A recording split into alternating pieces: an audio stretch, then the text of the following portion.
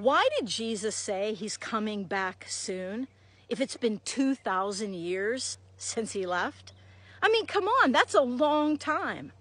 Well, the Bible prophesied, first of all, that there would be people in the last days who really begin to scoff and mock his return, saying, you know what, everything goes on as it always has. He's not really coming back. But my friends, he is. He said he would come back soon, quickly, imminently, any moment.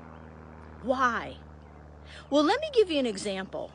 If you're a mom and you have a little toddler and you're running late for a doctor appointment, you might say to that little child, come on, get your shoes on, we're leaving soon. And what you mean by soon is 5 minutes, we gotta go. You might be a dad who has a teenager, say they're 15 years old, and you know that that child has to study for their driver's license because they're going for their test. And so you say to your child, you better start studying. You're going to be taking your test soon. And what they mean is 6 months from now. On the other hand, you might have a son or daughter who's planning to go to college and they're a freshman in high school.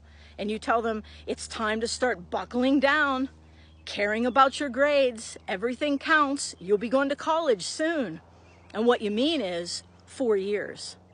Do you see how the word soon is appropriate to every scenario? But soon means something a little bit different compared to the bigness of the event, the significance of the event, how much preparation that it actually takes. The return of Jesus Christ is the single most important event in the universe when he comes back to remake this world, to set up the new heaven and new earth for his people. You've got to be ready, because if you're not, you'll be eternally separated from him.